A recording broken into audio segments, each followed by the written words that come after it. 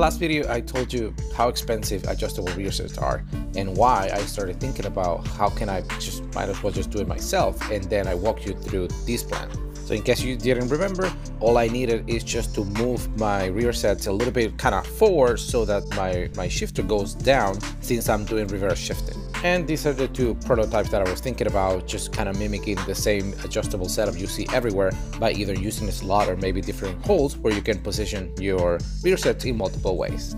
So I went ahead and purchased some sheet metal, knowing this is not the thickness I was looking for, but maybe I thought, okay, I can maybe just sandwich the two plates together just to make it, you know, a little bit more sturdy. And I started just cutting, and then, you know, little by little just kind of giving the form using my template that I had already, you know, made when I was working on the bike. So with the template outside, I started just cutting kind of in little by little, just kind of making it look just like the one I just pulled out of the bike. I think we can both agree this is not necessarily just looking perfect or something like you can expect when you purchase or buy something at $600. But you know, it's gonna get there. I'm thinking I'm just gonna paint it, I'm just gonna make the holes, and I'm just gonna make it look, you know, the best I can. And this is when I decided that in order to make this piece like something that's super rigid and super sturdy, I was going to be welding a piece in the middle before I sandwich two of the same plates, so that, you know, I have a piece that is a little bit more thicker and can withstand the weight of my body.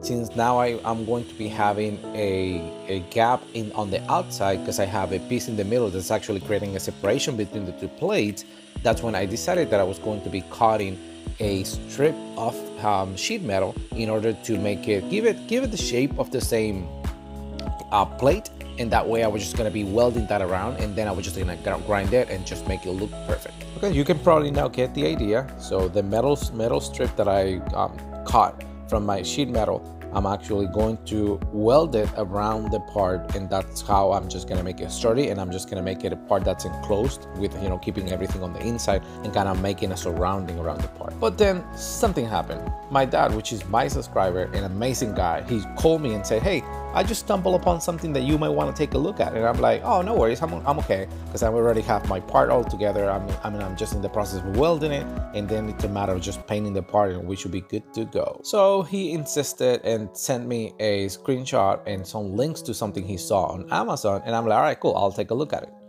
I'm like, what is this? This actually looks pretty good. So I'm like, I'm still skeptical, but you know what? Let's just give it a try. So what you're looking at, it's what they call 2020 aluminum, and this is actually used for, you know, metal pieces on like window frames just to keep them together. That's why they have the holes they have in the angle there. So to my surprise, they are actually very sturdy. So what I started doing is I started putting them on top of my original template and matching the holes. And I said, you know what? Maybe I can just use them independently and maybe I can join them later. So at this point I just started to modifying the plate just to, you know, accept the holes and the different, you know, bolt size that I have. So at this point I'm just, you know, kind of making the holes bigger and bigger, and I'm actually gonna start to, you know, put them on the bike and see how they feel. You can see this top portion already matches the holes that I had in the previous part. So now I'm just gonna introduce the one at the bottom and see how I can make them work.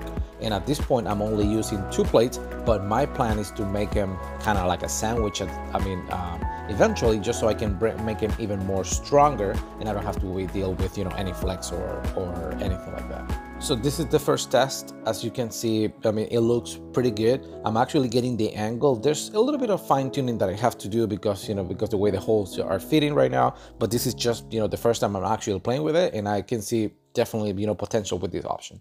And now with all of the bolts tight, you can actually see what we're working with in here. And to be quite honest, doesn't look bad. I mean, it's a little bit dirty because I'm, you know, all over the place kind of playing with it. It doesn't have the right angle right now, but essentially, even with one plate, it feels pretty sturdy. So I mean, it doesn't feel like it actually can withstand the weight of my body. So I'm just gonna give it a try.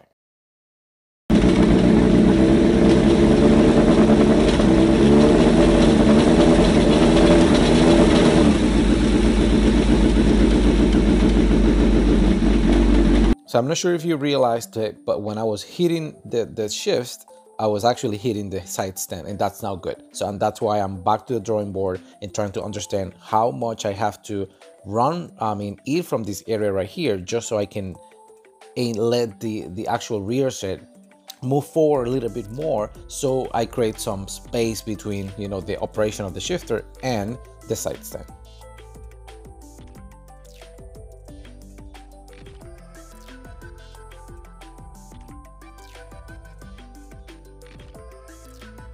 So now that I have the correct angle and I'm able to shift or engage all the shift without issues with, you know, touching the side stand or anything like that, I'm matching the other set of plates so that I can make what I told you about, that sandwich plate between the two. So there's going to be 2 plates at the top and then 2 plates at the bottom.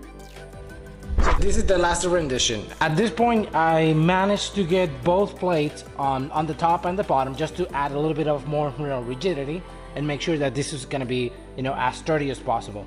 Maybe if you noticed, I am overlapping the plates, so I have these plates on top of the ones at the bottom. There's nothing actually keeping them both together, so I might be just maybe drilling maybe a hole. That way I can just ensure that they're both just going to react as a single unit. And you might be able to tell that I have here a knot that was just to create some separation, and then I have a couple washers in here, and then I also have a washer here and a couple washers at the bottom of this bolt. And the idea is just to understand how much spacing I needed in order to be able to clear the side stand, and I'm not interfering with, you know, operation of the shifter. So at this point, I managed to get a pretty decent downshift, offshift without any issues, any intervention. So it's working perfectly. So I'm actually going to take the measurements, and I'm going to be replacing these nuts and as well as these washers for a more permanent solution. Is going to be, I don't know, somewhere around a piece of metal that it goes in here, acting as a spacer instead of just using, you know, just a, you know, random knot or anything like that. So right, let me just work on it.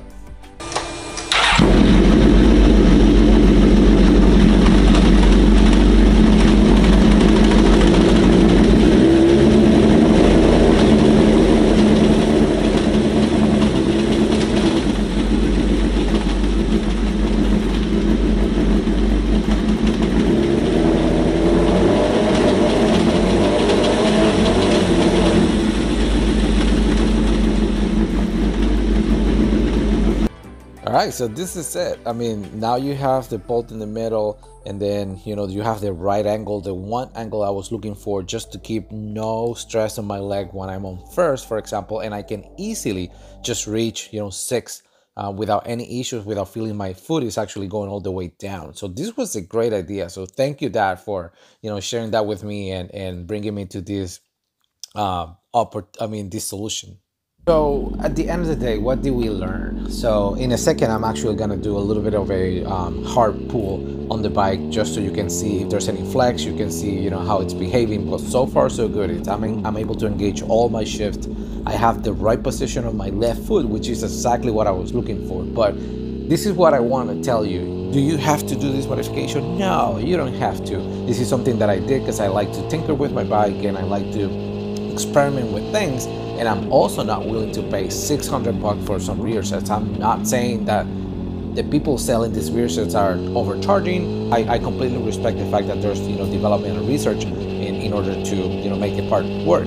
And so I respect that, but I'm just saying, maybe there's an option like this one for less than $20, you can actually get something decent that's not adding a lot of weight to the bike, but still performs the way you would be expecting. So thank you a lot for watching this video. You can stay a more second so you can see how I take the shift, and you can see, you know, a little bit of a harder shift that I did in order to kind of put a little bit more stress on it, and it's actually passing with flying colors. So thank you a lot for watching the video. Don't forget to subscribe.